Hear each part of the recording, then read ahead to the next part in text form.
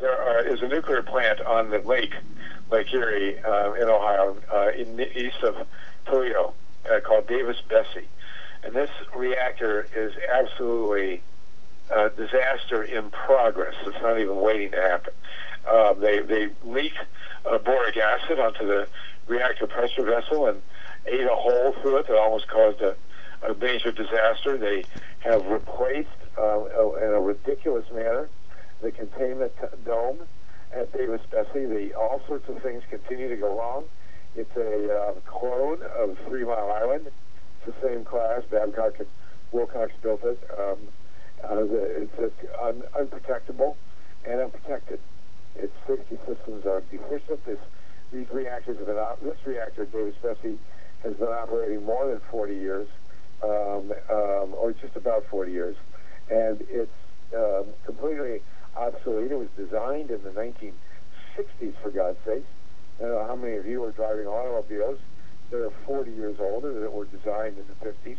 Well, here we have this nuke running on Lake Erie, threatening the lake, threatening the people on the North Coast, threatening the economy, all for the sake of the private profit of a few rich, fat cat utility executives. And God forbid anything go wrong at Davis Besse, they are not responsible. They are protected by the federal law, by the Price-Anderson Act of 1957. And so if Davis Besse, God forbid, blows up and spews radiation all over the north coast of Ohio and into the Lake Erie and the other Great Lakes and kills thousands of people, does trillions of dollars worth of damage, wipes out the ecosystem, the owners of that reactor are not responsible. They are protected by the Price-Anderson Act of 1957. They wouldn't have to pay you or anybody else a dime for the loss of your property or your life or the health of your children or your children's children. They just continue to run this thing into the ground because they can make an extra couple of bucks on it. It should never have been built. It should never have reopened after the boric acid ate through its head. They should never have been allowed to replace the containment dome on the top of the thing, and they should not be allowed to continue to run this plant. Now, the FirstEnergy, the corporate monster utility up on Lake Erie, has gone in front of the Public Utilities Commission, proving they have absolutely no shame whatsoever, and demanded that they be paid $3 billion by the ratepayers, $3 billion to continue to subsidize operations at Davis Besse and to keep 2 or more 50-year-old coal plants burning.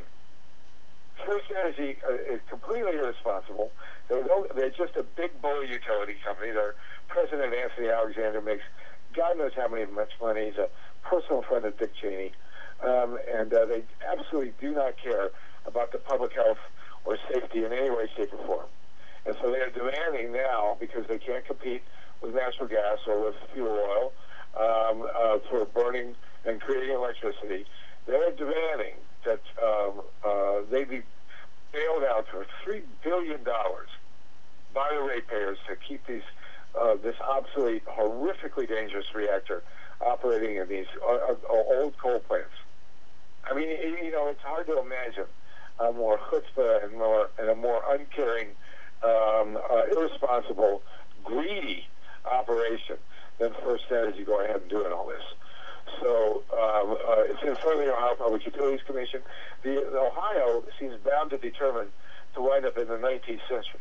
The first act of the current governor when he took office 4 years ago was to kill $400 million that had been set aside to restore passenger rail service to Columbus, Cincinnati, and Cleveland, which haven't had it since 1979, for God's sakes. And then they forced out a $2 billion wind project. They've killed at least one $50 million solar project. They are trying to keep the Tesla electric car from being sold in the state. These are corporate operatives running the Ohio government that have absolutely no concern about the public and couldn't care less about Ohio's competitive state in the technology of the modern world. So anybody listening from Ohio, the Public Utilities Commission is considering this gargantuan bailout for FirstEnergy, and it needs to be stopped. So I will be writing it, you can contact me. Go to the Ohio Public Utilities Commission website and write them. Come out to their hearings. But if they do this, if they go ahead and give the $3 billion to keep operating Davis Besse and these old commercial coal plants, you know that Ohio is basically done for. It'll be a wasteland, a desert, and we'll all have